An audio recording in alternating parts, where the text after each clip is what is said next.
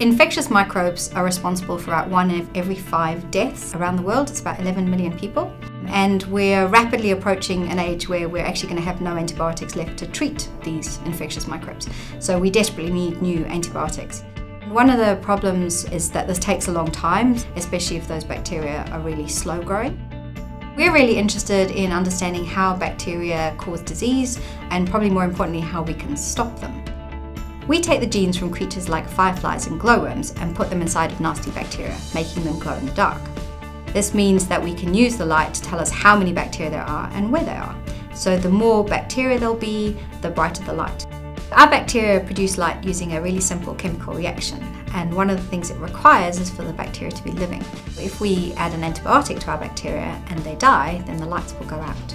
This is really useful for something like TB because the bacterium that causes TB grows very, very slowly. So it can take 4 to 6 weeks to grow colonies on a petri dish. We use our glowing bacteria to speed up drug discovery. Tuberculosis, or TB, which is a lung disease, used to be called consumption, that killed about 1 in 5 people 100 years ago. But when we discovered antibiotics and started treating it, we thought we'd beaten it. But it turns out that we were wrong. So about 1 in 3 people in the world have the TB bacterium in their lungs, and many of them don't even know it.